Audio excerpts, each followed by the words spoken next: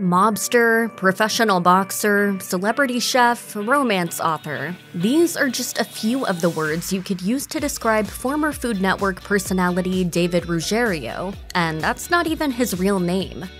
Ruggerio's fall from grace was precipitated by his 1998 arrest on charges of defrauding a credit card company. At the time, he was the owner and head chef of the exclusive French restaurant Le Chantier, where he was accused of inflating customer credit card tips by $190,000. In one instance, the Manhattan District Attorney alleged that Ruggerio had added a $30,000 gratuity to a $1,000 bill. He pleaded guilty to attempted theft in a bid to avoid a 15-year prison sentence. He was successfully forced to pay $100,000 in restitution and undergo 5 years of probation. Though he avoided jail time, Ruggerio's reputation after the scandal was in tatters. Several years after the scandal, Ruggerio told the New York Times that his previous business partner had saddled the restaurant with enormous tax debts before leaving, and that the credit card fraud had taken place without his knowledge. He explained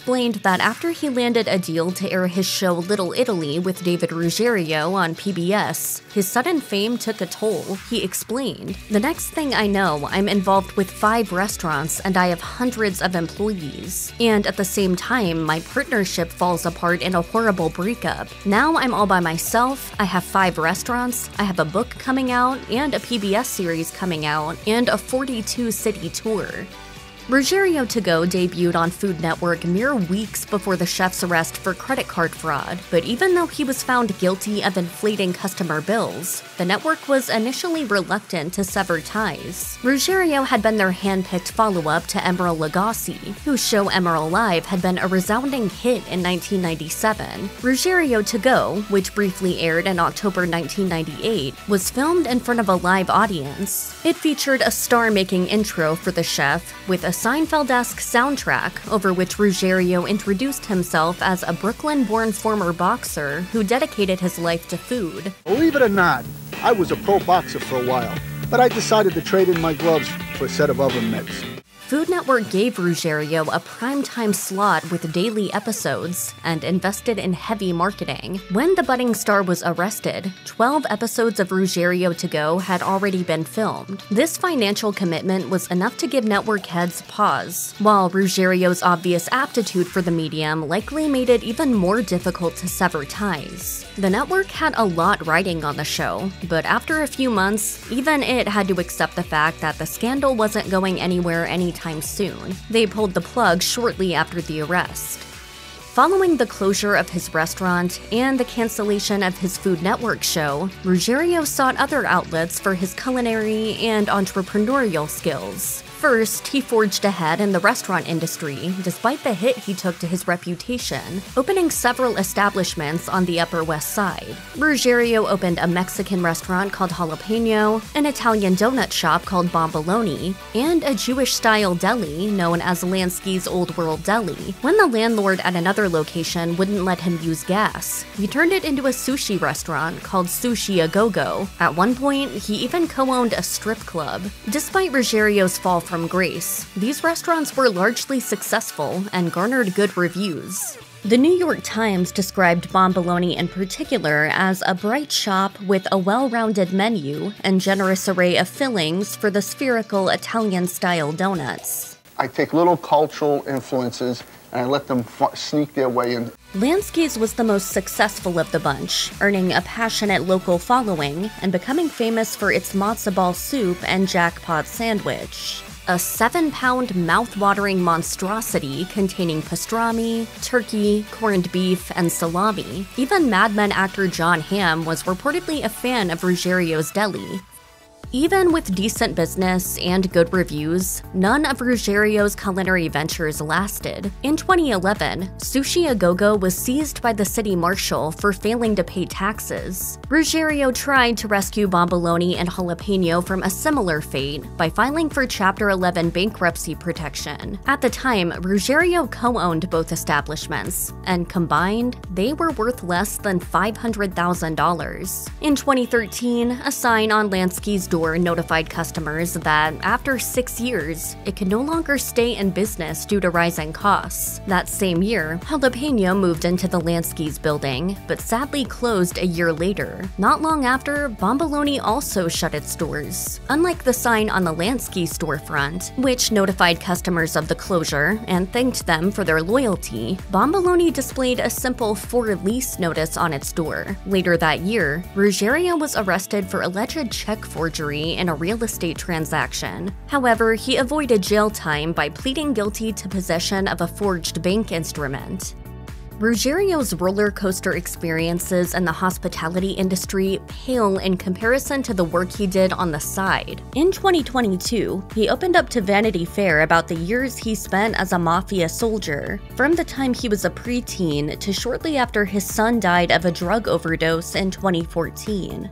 He described becoming a protege of the infamous mafioso Egidio Ernie Boy Honorado at the age of 11 and committing crimes in exchange for big money and a lavish lifestyle. Ruggerio claims that he engaged in loan sharking, truck hijacking, heroin dealing, extortion, torture, and even attempted murder, and that his criminal activity continued throughout his restaurant career. He explained that his entry into the food world was at the behest of his mob boss, who insisted that his soldiers secure legitimate employment to avoid suspicion. Ruggerio's passion for cooking had been fostered by his Italian grandmother, and so he pursued a culinary career even as he continued to work for the family. When Ruggerio stabbed a mugger on the subway, he was charged with attempted murder and sent to Rikers Island. He fled to France to pursue culinary work as soon as he was bailed out. There, he was mentored by some of the best Michelin-starred chefs in the world and brought his newfound expertise back to New York. So it doesn't get hot back there, then you're okay? Well, if it does, we can take a little swim. Ruggerio's affiliation with the mob was no accident. As he told Vanity Fair, he is the second cousin of Carlo Gambino, who ran the New York mob for decades and acted as the patriarch of one of the most notorious crime families in the world. Ruggerio's birth name was Sabatino Antonino Gambino, but he changed it when his father was deported to a Sicilian prison and his mother remarried. David was a homage to her favorite movie, David and Lisa, an Oscar-nominated drama about mental illness. Ruggerio was an American approximation of his grandmother's maiden name, Ruggiero. Ruggerio also told Vanity Fair that, as a teenager, he went to Italy to become a formally initiated member of the mafia. Despite the gravity of this commitment and the years he spent making good on his pledge, Ruggerio turned his back on the mob in 2014 when Daniel Marino, a mafia boss who Ruggerio had worked for since the 80s, didn't show up to his son's funeral. For Ruggerio, this was the straw that broke the camel's back. He waited 7 years to break his silence about his time as a mafioso, but from that moment, he was no longer an active member of the underworld to which he had dedicated so much of his life. Among the vast array of crimes Ruggerio claims to have committed for the Gambino family were several murders. When he was 11, he claims that he watched his mentor beat an informant to death before shooting him and stuffing a bag of cocaine in his mouth. In his 20s, he says he was also forced to participate in the brutal murder of a friend who had fallen in love with a Jewish woman. However, the most high-profile murder Ruggerio admits to having been involved in was the 1978 torture and killing of mobster Pasquale Macchirole. The case made headlines when the body was discovered in the trunk of a rental car 3 weeks later, and Ruggerio was 16 at the time. Killing took a back seat when the young Ruggerio transitioned to cooking, but he still kept up his work for the mob. He told Vanity Fair that the job gave him something that being a chef never could. He explained, "I had a terrible need to be wanted and respected, and I never felt like I belonged in the legitimate food world. In the street was where I felt respected." Still, cooking raised his profile among high-ranking members of the family. Even rival gangster John Gotti was susceptible to the glamour and status the chef held. In 1990, Gotti threw his 50th birthday party at one of Ruggerio's restaurants. Just 2 months later, the mobster was arrested and sentenced to life in prison without parole. Following the closure of his restaurants, Ruggerio turned to writing. In addition to publishing several cookbooks, he came out with a gothic horror novel entitled A Wistful Tale of Gods, Men, and Monsters in 2019. The story centers on the small town of Brunswick, New York, which is plagued by the disappearances of small children, a haunted house, a sinister graveyard, and a terrifying monster. In an interview with Books That Make You, Ruggerio said that he began writing to help cope with the death of his son. His second horror novel, A Prison Without Locks, was published in 2020 and is set in another small town where people are disappearing. In this case, the story revolves around a sinister doctor who dabbles with the undead. While someone who's worked in high-stakes restaurants and the mafia writing horror sounds pretty on brand, you might be surprised to learn that Ruggerio's also written a romance novel. The aspiring author managed to include both crime and romantic passion in his 2020 love story, Say Goodbye and Goodnight. Set in Brooklyn in 1977, it follows an aspiring boxer who falls head over heels in love with a young woman during the disco era when the infamous serial killer son of Sam was taunting New York City police and reporters. Ruggerio explained in a 2020 interview with Book Pleasures that settings and characters from the novel were heavily based on moments and people from his own life.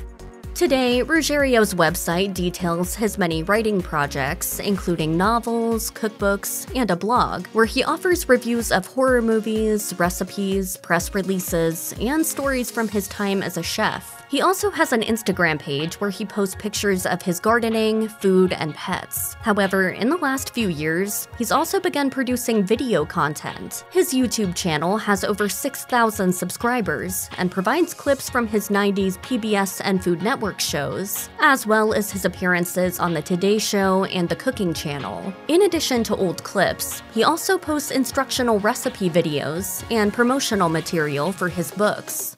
Hey, I'm David Ruggiero, and this is another weekly recipe. While his posts have been fairly sporadic over the last few years, it appears that he may be planning to revamp the channel. As of summer 2023, he's begun posting more regularly, and his channel's About page suggests there is even more consistent content to come. If you're thinking that Ruggerio's unconventional life could make a best-selling biography, it seems that the chef has come to the same conclusion. Speaking with Book Pleasures, he explained that a memoir was actually the first thing he produced during the surge of writing he did after his son's death. He confirmed this in a 2018 blog post where he acknowledged that he had a memoir in the works, but that he found great joy in writing horror fiction along the way. The title of the memoir, High Crimes and Haute Cuisine, promises a journey through Ruggerio's dual careers as a chef cooking for the New York City elite and a mobster from one of the most feared crime families in the world. In the author's note of the book, Ruggerio writes, "Everything within these pages is accurate. There was no need to embellish. The truths were horrific enough." According to the author, the rights to the book have already been purchased, and a film adaptation is also in the works.